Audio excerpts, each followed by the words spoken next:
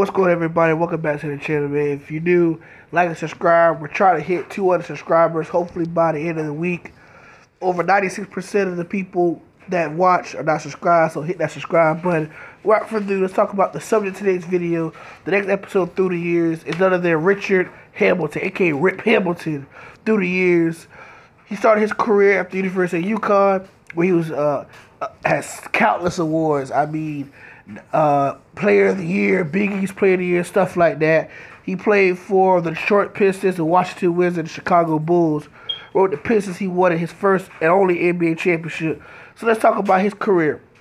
Rip Hamilton played for, first he got drafted by the Washington Wizards, 1999 draft, 7th overall by the Wizards, where he played for 3 years. We had 15.6 points per game, 2.8 rebounds, and 2.4 assists. He was teammates with Michael Jordan through the later part of his career.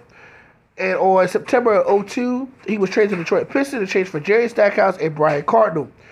During our season, the Pistons also acquired Chauncey Billups and Tayshaun Prince to form that nucleus of what Detroit basketball was back then in the early 2000s.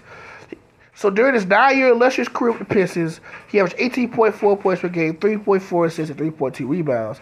As you can see, Rip Hamilton in his Game 6 clinching victory over the Lakers, where he dropped 21 points in that win. In the 02, we'll start with the 02 season, where he started off 82 games. He led the team in scoring with 19.7 points per game, and including 50 wins that year. They made it to the NBA final. They lost in the conference finals to the Nets, and he was averaging 22.5 points per game during that playoff run. The 04-05, they beat the Lakers, Shaq and Kobe team in 6 games.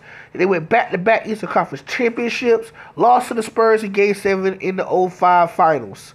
On January 6, 2005, became the only player to lead the team in scoring in the same game despite not making no field goals. He was the 06 All-Star selection. He won a franchise record 64 games in 2006. Eventually, the all good things must come to an end. So Ben Wallace was the first pillar to fall as he was signed with the Bulls and started the Pistons' downfall. On December 27, 2007, he scored a career-best 51 points, becoming the first opponent since Michael Jordan to score 50 in Madison Square Garden. He was an 08 All-Star, and he was also a Foot Locker three-point shootout contestant. In 09 all-season, Billups was traded for AI to the Denver Nuggets, and Rip stayed and re-signed for a 3-year, $34 million extension.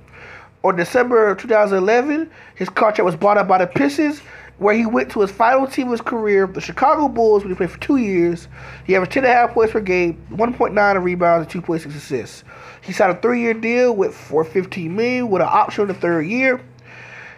In the 11-12 season, he averaged 11.6 points per game, 3 rebounds, and 2.4 assists.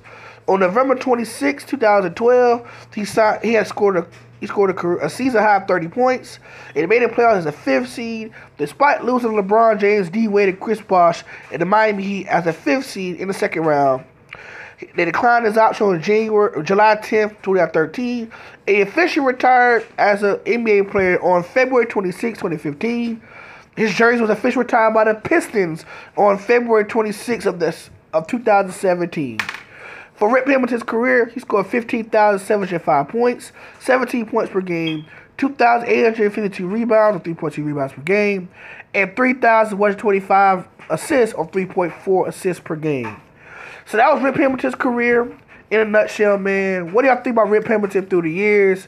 I know during his time with the Pistons, he played his best basketball, but where would you rank him with the shooting guards of that time era when Kobe, D. Wade, T-Mac, those guys was in the game? Where would you rate Rip Hamilton? Rip Hamilton probably had the best mid-range, I would say, outside of Kobe Bryant, out of all the guards in the game. That man is so good. Catch the ball off the sweep, off the catch, create his own shot. He was a great mid-range marksman. So that was Rip Hamilton through the years, man. Was he overrated or underrated, man? Let me know in the comments down below. Thank y'all for tuning in and watching the video, man. We're going to have plenty more of these and many more coming up. So y'all tune in, hit that notification bell for more videos.